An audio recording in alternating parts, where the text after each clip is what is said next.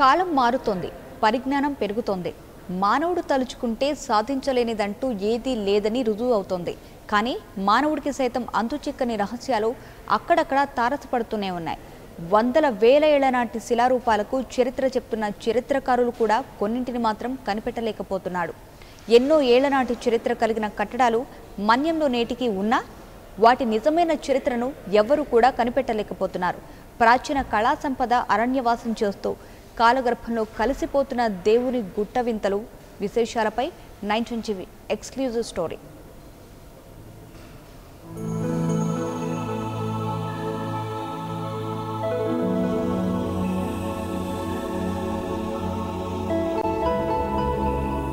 ప్రాచీన సంపదను కాపాడి భావితరాలకు అందించాల్సిన బాధ్యత ఎవరిది?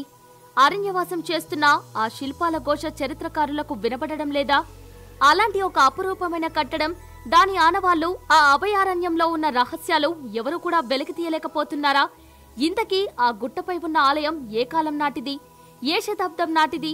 అక్కడున్న వింతలు, విశేషాలు బయటి ప్రపంచానికి ఎందుకు తెలియలేకపోతున్నాయి? పురాతన కాలం నుండి దేవుని గుట్టగా పిలువబడే ఆ కొండపై ఉన్న రహస్యాలేంటి? ఈ విషయాలన్నింటినీ తెలుసుకోవడానికి 99 టీవీ అక్కడికి వెళ్ళింది. గ్రామస్తుల సహకారంతో అడవి మార్గం గుండా 99 టీవీ ప్రయాణం దేవుడి గుట్ట వైపు సాగింది. మార్గ మధ్యలో అవాంతరాలు ఎదురైనా లెక్క చేయకుండా దేవుని గుట్టకు చేరుకొని దాని విశేషాలను ప్రేక్షకుల కోసం అందించడానికి ప్రత్యేక సాహసం చేసింది.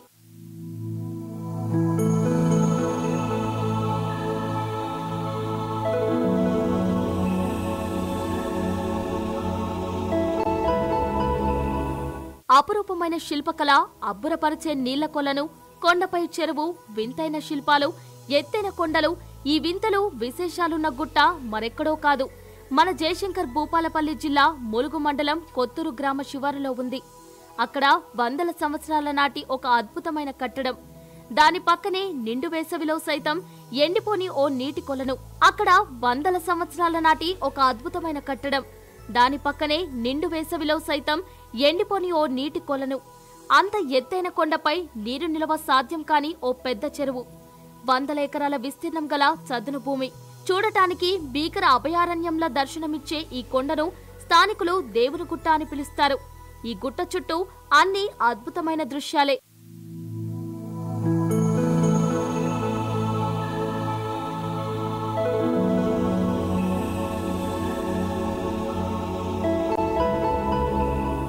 కాకతీయుల కాలంలో నిర్మించిన ఆలయాలు జయశంకర్ జిల్లాలో ఎన్నో ఉన్నప్పటికీ వాటితో దీనికి ఏమాత్రం పొంతన ఉండదు. కాకతీయుల శిల్పాలైతే ఏకశిలా విగ్రహాలను తయారు చేసి నిర్మించేవారు. కానీ ఈ ఆలయ నిర్మాణం మొదట రాళ్లపై శిల్పాల ఆకారాలను చెక్కి ఆ తర్వాత పేర్చిన విధంగా టైల్స్ గా విడివిడిగా కనిపిస్తాయి. అలా పేర్చి ఈ ఆలయాన్ని సుందరంగా నిర్మించినట్లుగా తయారు చేశారంటే ఆశ్చర్యంగా ఉంది. కానీ ప్రస్తుతం ఆ శిల్పాలు ఒక్కొక్కటిగా పక్కకు జరుగుతున్నట్లుగా ఉన్నాయి. అంటే త్వరలోనే ఆ కట్టడం కాలగర్భంలో కలిసిపోవడం ఖాయమన్నట్లుగా దర్శనమిస్తుంది. దాని పక్కనే ఉన్న బండరాలపై ప్రకృతి సహజంగా ఏర్పడిన కొలను దర్శనమిస్తుంది. ఇక్కడ ప్రత్యేకత ఏమిటంటే మనుషుల శబ్దం అలికిడి కాగానే నీరు 1 ఇంచు పొడవు లోపలికి పోతుందని చెప్తుంటారు. దీంతో పాటు కొలను నుండి పాకాల సరస్సుకు లింక్ ఉందని కూడా ఆయా ప్రాంతాల వారు వెల్లడిస్తున్నారు. ఆలయం మొత్తం పూర్తిగా శిథిలావస్థలో ఉంది. ఈ ఆలయ ప్రత్యేకత ఏంటంటే ఆలయం కొండ మీద ఒక 80 ఎకరాల వెడల్పు గల సమానమైన స్థలంలో ఈ యొక్క ఆలయం ఉన్నది. ఈ ఆలయం మొత్తం శిథిలావస్థలో ఉంది. ఇది ఆలయంలో ఎంతో వింతలు విశేషాలు ఇక్కడ మనకు అవపడుతున్నాయి. కానీ దీన్ని ఇప్పటి వరకు కూడా ఎవరు కూడా పట్టించుకొని దీన్ని అభివృద్ధి చేసిన నాదుడు ఎవరు కూడా లేరు. ఇదిలా ఉంటే ఇంతటి ప్రాచుర్యం ఉన్న అక్కడ పూర్వం పురాతన ఆలయం ఉంది. దీంతో గుప్త నిధులు లభిస్తాయని కొందరు తవ్వకాలు చేపట్టినట్లు కూడా మనకు గుడి చుట్టూ తవ్విన ఆనవాళ్లు కనిపిస్తాయి. ప్రస్తుతం ఆ పురాతన ఆలయం అరణ్యవాసం చేస్తోంది. ఆ ఆలయం గురించి తెలియకుండానే కాలగర్భంలో కలిసిపోతుందేమోనని అక్కడి వారు ఆవేదన వ్యక్తం చేస్తున్నారు. ఇంతటి ప్రాశస్త్యం కలిగిన దేవుని గుట్ట ఆలయంపై ప్రభుత్వం ప్రత్యేక దృష్టి సారించి అభివృద్ధి చేయాలని, మంచి పర్యాటక ప్రదేశంగా మార్చాలని స్థానికులు కోరుకుంటున్నారు.